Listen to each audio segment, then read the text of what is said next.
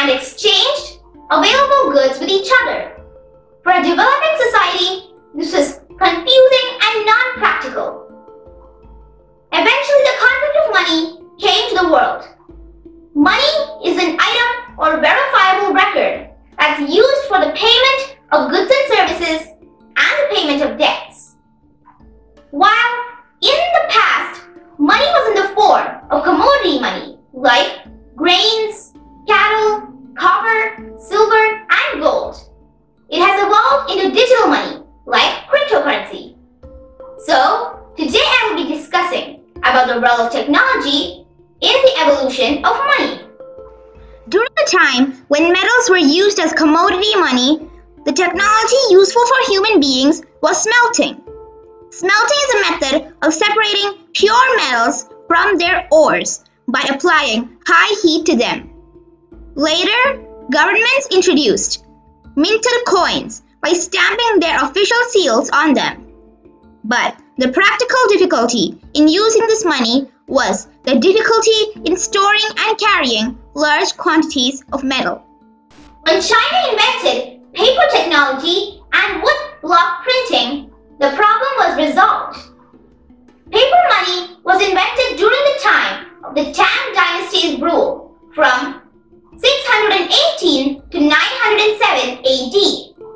Later, under the rule of the Song Dynasty, paper money came into existence in the whole country. Eventually, this technology spread to the entire world. When Johannes Gutenberg invented the printing press in the 15th century, banknotes obtained their present form. Usually, banknotes are made from cotton paper mixed with fibers like linen and abaca. They are made using a mold in which watermark and security thread are included. Now, hologram technology is widely used to ensure security of banknotes. Holograms have been incorporated into banknotes as security threads, stripes, patches, and window features.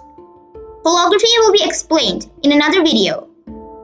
To avoid deterioration of money and production of counterfeit notes, many countries are issuing polymer banknotes instead of paper banknotes. In 1996, Australia became the first country with complete polymer notes. When the use of computer and internet were widespread and ATM debit cards were introduced in 1960s, the age of digital money began. Instead of carrying banknotes, we started to use Master Visa cards and other online payment methods. After having coffee from a coffee shop, when a person uses his MasterCard for payment, many transactions take place within seconds.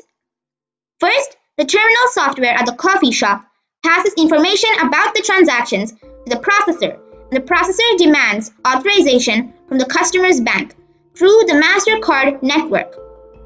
Then, the customer's bank sends approval to the processor through the MasterCard network, and the processor sends it to the shop's terminal. Later, the customer's bank sends money to the shopkeeper's bank. Here, the Visa-MasterCards associations act as an arbiter between the customer's bank and the shopkeeper's bank. All these things are possible because of the huge mainframe computers with super fast input-output, high storage capacity, and advanced programming. Many banks already started using artificial intelligence. AI accomplishes anti-money laundering activities in few seconds and enables banks to manage huge volumes of data at record speed. In the recent years, cryptocurrency is a new term of money that we often hear.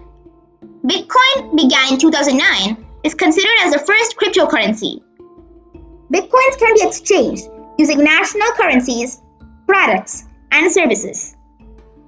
Normally, when we do transactions, it is recorded in the central ledger of a bank or credit card company.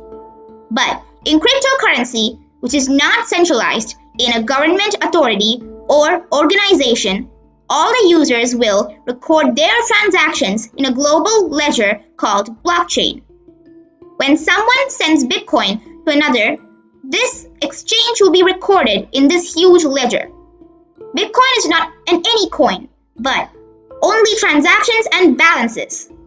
All can see all the transactions, but can't see who are behind each transaction. In Bitcoin, the technology of cryptography is used, which helps to encode all the transactions.